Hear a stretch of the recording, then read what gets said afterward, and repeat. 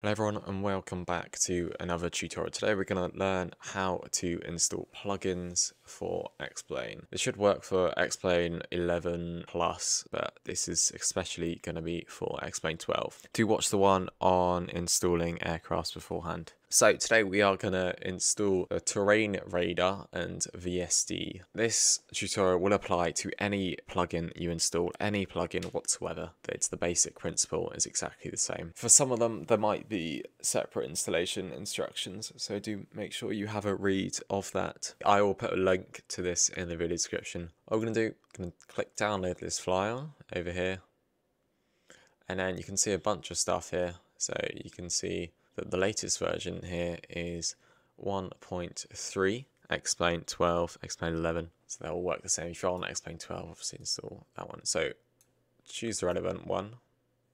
I'm just going to download it to my downloads folder. Click save, and you can see it's a very small little plugin. Make sure you extract. This is a key thing. Make sure you extract. If it comes out like a weird format, use the link below and you can actually install something called 7-zip and then use that to extract it. The principle is the same. Click extract, and then we're just going to go back and have a look at the file structure. So as said in the last video, make sure you have the file structure so that there is one folder and then it's straight into the plugin. So you're looking for all this sort of stuff. Don't copy this one into where we're going to put it in a second. Make sure you go just inside it. This is just how zipping works. So we're going to go inside here, and then all we're going to do is we are going to cut it. So Control and X on the keyboard, or Command and X on Mac. And then I'm just going to go to X-Plane 12, or X-Plane 11, or whichever one you want.